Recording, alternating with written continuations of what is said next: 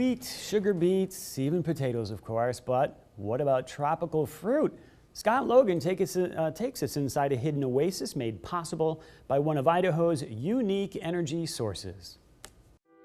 It is one cold winter's day out here near Buhl, but tell you what, follow me. Wow! Check this out, a citrus orchard, trees brimming with brightly colored fruit. It's as if I've walked through the looking glass and emerged in a tropical paradise. Wow. What we have here is called a tangelo, and believe me, this citrus fruit is juicy and delicious. But how is this possible? In Idaho? In the winter? Mark Weitz with the Idaho Tropical Fruit Company explains. They call this the Magic Valley for a reason. And that reason is geothermal water, heated by the Earth's energy. In Greek, geo means earth, therm means heat, and the magical water is piped into the greenhouse. We have a well just outside here where basically 104-degree water comes up under natural pressure. It feeds through this pipe. Water comes through, and then it will come in through an intake and then through an outtake. Basically, as it goes through these coils, which are heated by the hot water. Basically, a fan spins and blows that heat out into the greenhouse.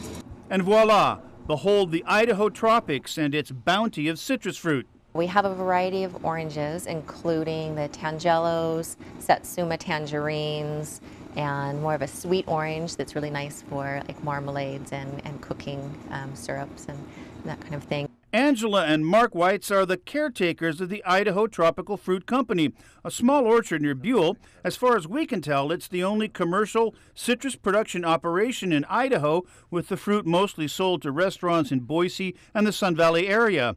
The couple is experienced in growing citrus. For the past several years, they've been living in Hawaii and Fiji, where Mark worked as golf course superintendent for some of the finest resorts in the world.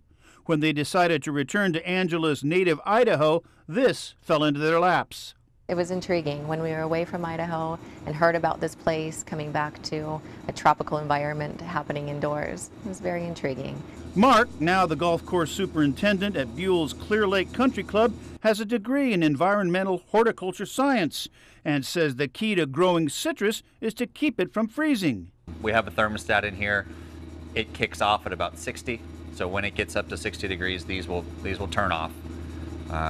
And then when it's below that, obviously, they turn on and they're able to keep it. I think when we walked in, it was about 54 degrees in here.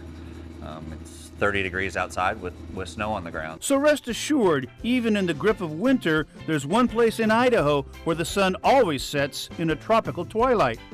Scott Logan, KBUI News, Buhl.